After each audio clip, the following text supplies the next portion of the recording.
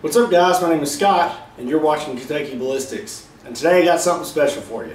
We have a SPAS-12 gauge shotgun. Somebody let me borrow this. You probably won't see it after today. You might, but I doubt it. So we're going to get as much use out of it as we can today. We're going to go out in the woods and have some fun with this thing, but before we do, I'm going to show you how this shotgun functions. If you want to fast forward to the shooting, you're not going to hurt my feelings any, but for those of you who want to see how this thing works, stick around. So we're going to start with the stock. Of course, the folding stock, if you want to unfold it, hit this button, folds down. There's another button right here, folds down again. You have a nice steel butt plate, so you know, lots of cushion when you're shooting this thing. So that should feel really nice today when we're shooting it. This hook here, I have been told that this is for one-arm shooting. So you're supposed to take that hook, push down on it, it turns, and then it hooks to the back of your arm, and now you can shoot this thing with one arm with ease, I guess. We'll see how that works. So let's put this back. Alright, now this gun has two safeties. So you've got one safety here, so it says S. You flip this around and there's the F, so here we're on safe. I'll flip it around to fire, and you have another safety on the other side. It's supposed to be a quick safety. You flick that down. So now if this one's on fire, you can have this one in operation, and you just gotta flick it with that finger, and then you're ready to rock and roll on your trigger. To load this thing is kind of awkward. This is the bolt release right here, and you cannot load it unless you hold that bolt release down. So I have some dummy rounds. And you gotta hold that bolt release down, and now you can load it. Okay.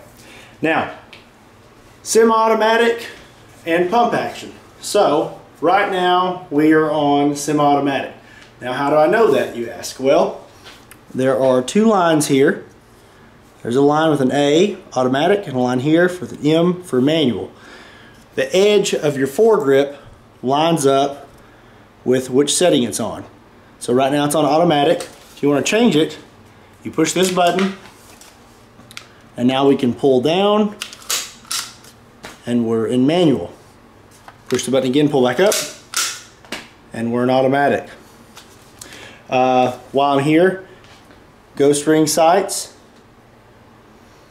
and you can see here that it has a heat shield already built in on the gun, and the magazine tube holds 8 rounds and 9 if you put one in the chamber.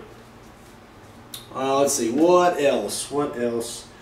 Oh, only chambered in 2 3/4 inch shells. Cannot shoot 3-inch shells.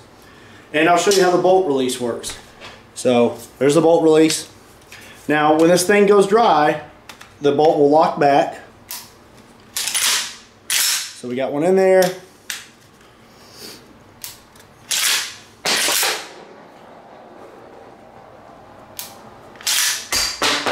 Whoops. Alright, now our bolt's locked back. So if you want to release the bolt, just hit that button, kind of like an AR-15, and your bolt goes forward. That is pretty much it. Not a whole lot more I can tell you about this thing. There is one button on there that I don't know. I'm not sure what it does. Maybe one of you can tell me what it does. That's this button right here. I don't know what that is. I researched a little bit and still couldn't figure out what it was. So if you know, let me know what this mystery button does. So now we're going to load up, we're going to head out to the woods, and we're going to have some fun with this SPAS-12 gauge. Alright, it's time to have some fun. I got this thing loaded up with some slugs. We've got 8 rounds in the tube, but then I went ahead and put one in the chamber. So now we've got 9 rounds. I have it set to semi-automatic, and we're going to go ahead and get one thing out of the way, and we're going to just dump 9 slugs out of this thing as fast as we can. I'm sure my shoulder is going to love me for this.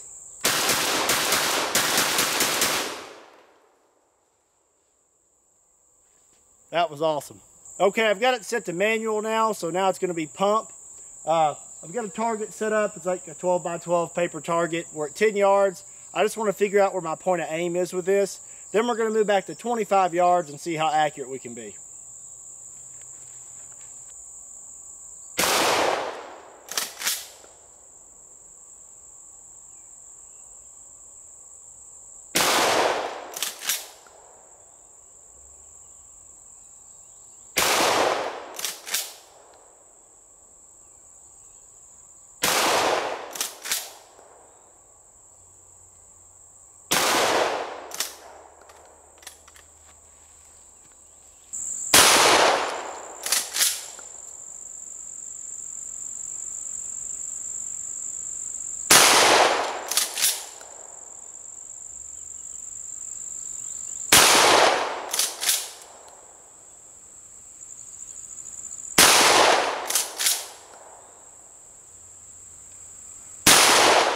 Alright, I was holding here.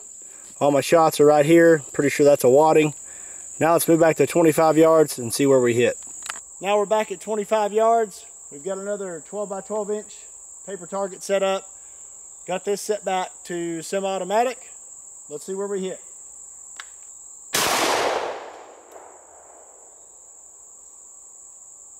I think I pulled that one.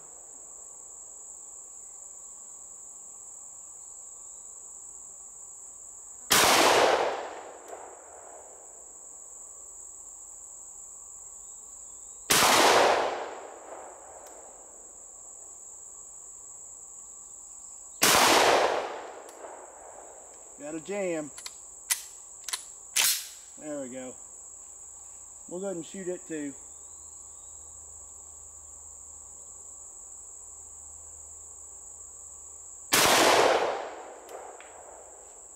Now let's see if we can hit that watermelon.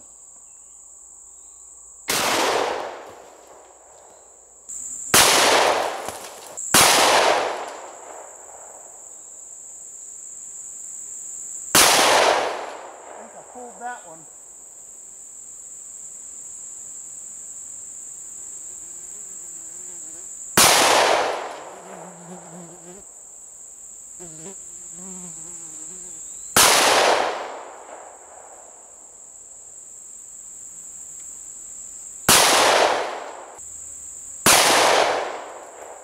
Okay, I wanted to see how accurate the SPAS would be at 25 yards. Wanted to fire a 5-shot group.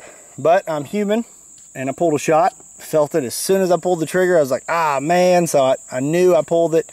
So we went ahead and fired one more, so we'd have 5 accurate shots. I didn't want to count that against the gun. So we have 1, 2, 3, 4, 5. So I'd say the SPAS does pretty good at 25 yards. Now let's have some fun. We've got 9 rounds of double-aught buck and some clay pigeons.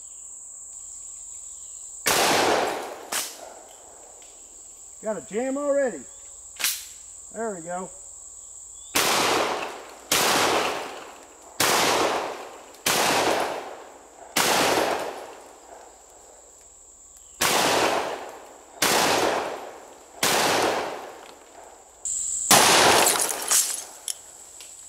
Got a jam already.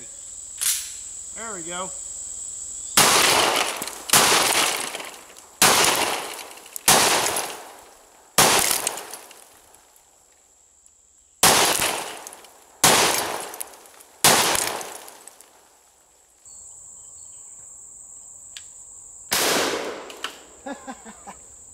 Now we've got a bunch of different targets. We've got red cabbage, watermelon, water jugs, cantaloupe, and we've got about 8 rounds of double-aught buck. Let's make a mess.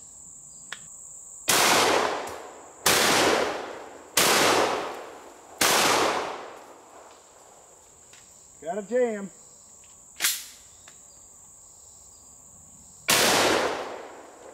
Another jam. Another jam.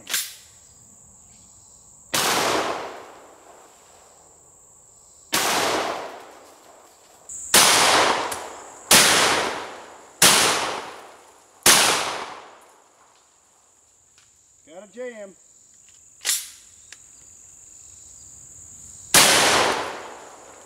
Another jam. Another jam.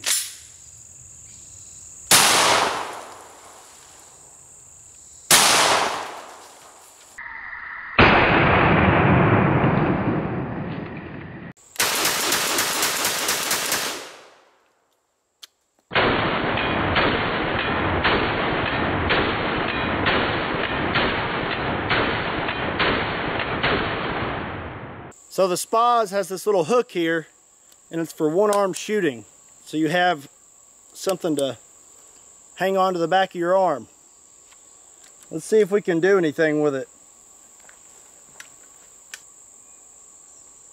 Got a jam.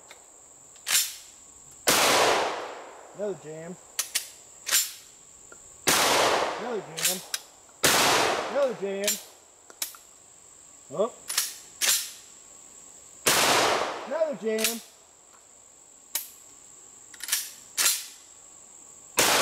Another jam. Hey, hey!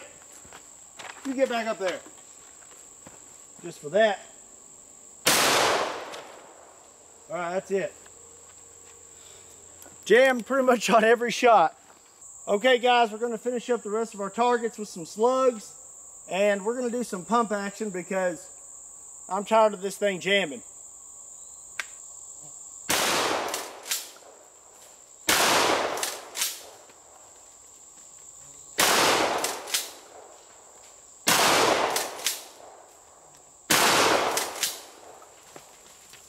Well crap, we knocked all our targets off the table.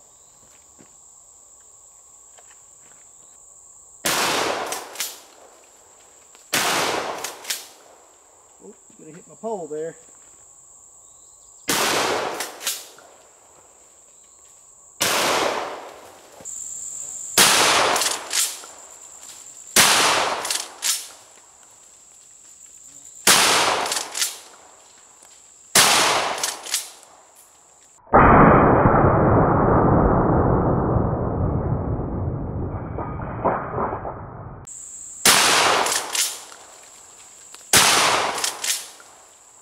Gonna hit my pole there.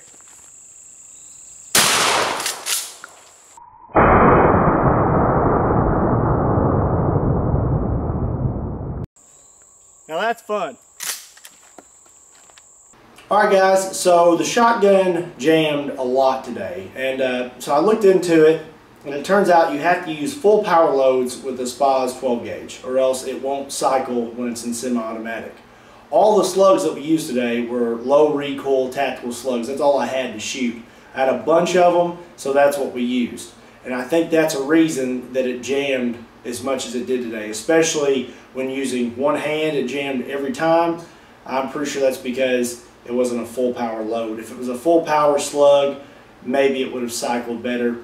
Now our buckshot, when I used double aught buck, those were full power loads. So I think we still had a jam or two with that. So that may just be the gun. Maybe it needs to be cleaned. I don't know. But it did jam a lot. But I would like to use this shotgun again and use all full power loads and see if we had as many problems. But anyways, regardless, I hope you enjoyed the video. The question of the day, I didn't forget about it. The SPAS-12 gauge is an iconic shotgun. It was in a lot of action movies, and I think it's most known for Jurassic Park. So my question is, if you knew you were going to be in Jurassic Park and you were going to have dinosaurs chasing you and you had to pick a weapon, what would it be? But you can't pick any weapon, because I know somebody's going to be like, I'd have a bazooka or I'd have a minigun. None of that. It's either got to be a rifle, it can be semi-automatic or automatic, or a shotgun, or if you just want a pistol, then pick a pistol. But I'd probably go with a rifle, but it's got to be one of those three. What gun would you pick if you knew you were going to be in Jurassic Park? Hey, don't forget to hit the like button and subscribe to the channel. If you're a new subscriber, don't forget to hit the little bell. It's going to give you notifications when we upload new videos. And if you really enjoyed the video today, share it with your friends. I'm trying to hit that 10,000 subscriber mark, and I really need your help to do it. If you like the videos, share them and ask them to subscribe too. If you're interested in Kentucky Ballistics clothing, there's a link in the description down below that will take you to our shop. Also links in the description down below that will take you to our Facebook, Instagram, and Twitter. Don't forget to check us out over there too. Once again guys, my name is Scott. You're watching Kentucky Ballistics, and I'll see you next time.